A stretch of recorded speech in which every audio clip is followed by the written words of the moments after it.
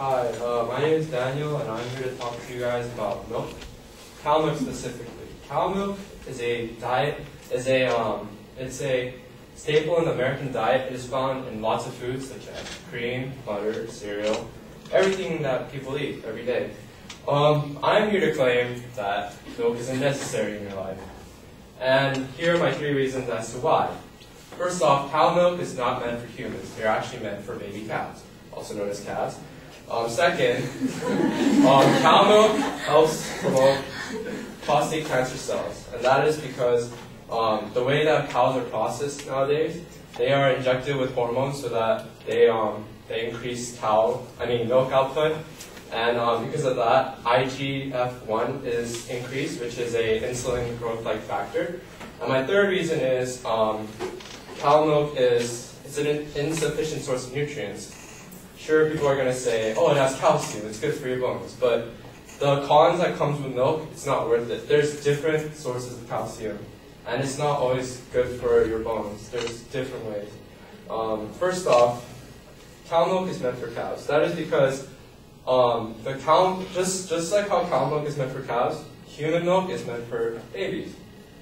The hormones and the nutrients in the cow milk is meant for a baby cow to grow into a big cow. Same as how milk from a mother is meant for a baby so that he grows into a full-grown human.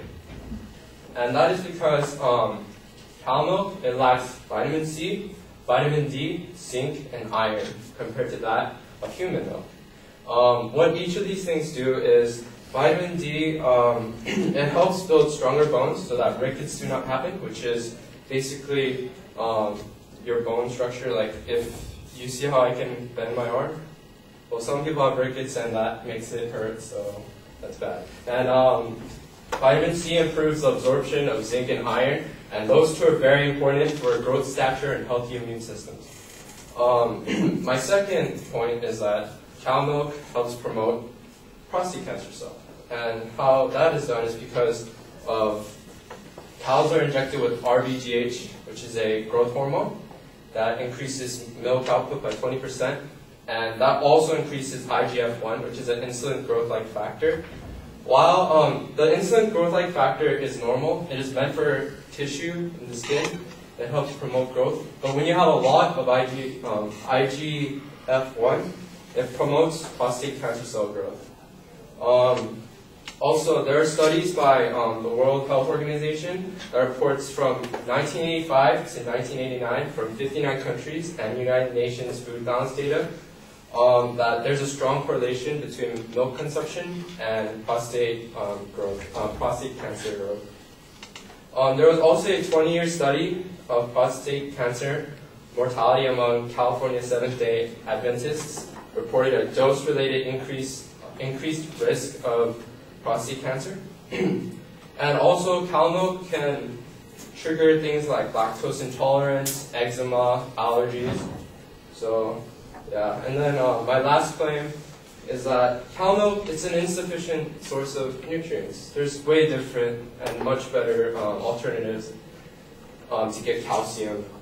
The government has recommended that people should take 800 to 1300 milligrams to promote healthy bones and prevent osteoporosis, which is a disease in the bone.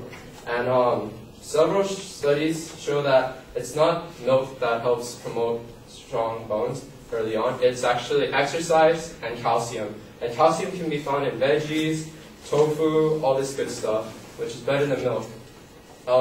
Also, milk is very high in saturated fat and cholesterol, which is related to clogged arteries and other heart problems.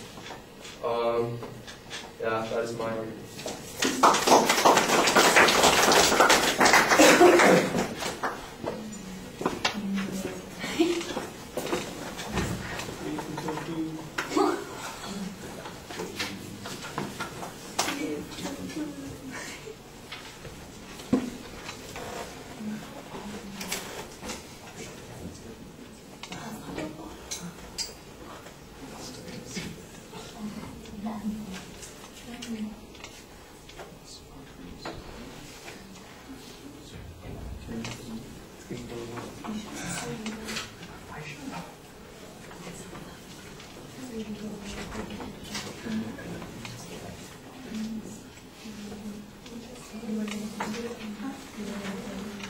Right, Daniel, the proposition is pretty clearly set up. The secondary claims you labeled at the beginning, and you signposted them in the body of the speech, although the phrasing on them is not always as clearly declarative as it ought to be. Sometimes, especially in the preview, you start giving an explanation of the argument before you even labeled what the argument is. Wait until you get to the argument to start explaining all the stuff about bovine growth hormone and IGFV1 and 5 and all those other things that you're talking about that promote some of the problems that you're talking about.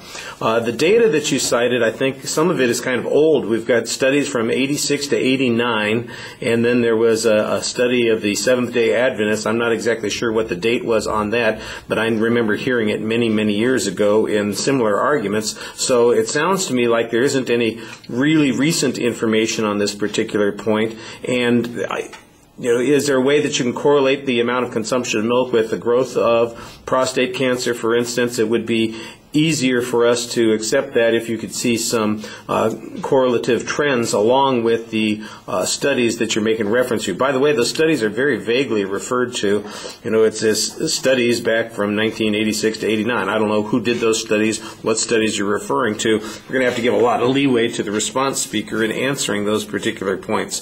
The vitamin issue, I thought, was okay, except that you suggest that we can get sufficient vitamins from other sources, and you need to be able to demonstrate that, in fact, the amount of calcium that you get from the vegetables would be equivalent to what they'd be getting from milk. I don't know what the comparison would be, but if I had to eat 40 celery stalks in order to get the same amount of vitamin D or calcium that I get in a glass of milk, you could see why that would be a little bit of an issue, and it would be problematic. So you need some comparative data on those points.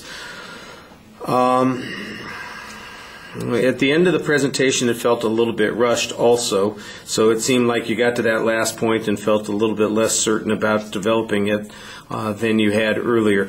Each of the points needs, I think, some more information to support it. The structure's fine. The idea of the argument is fine. The proof, I think, is vague, and some of it sounds dated. All right. Thank you.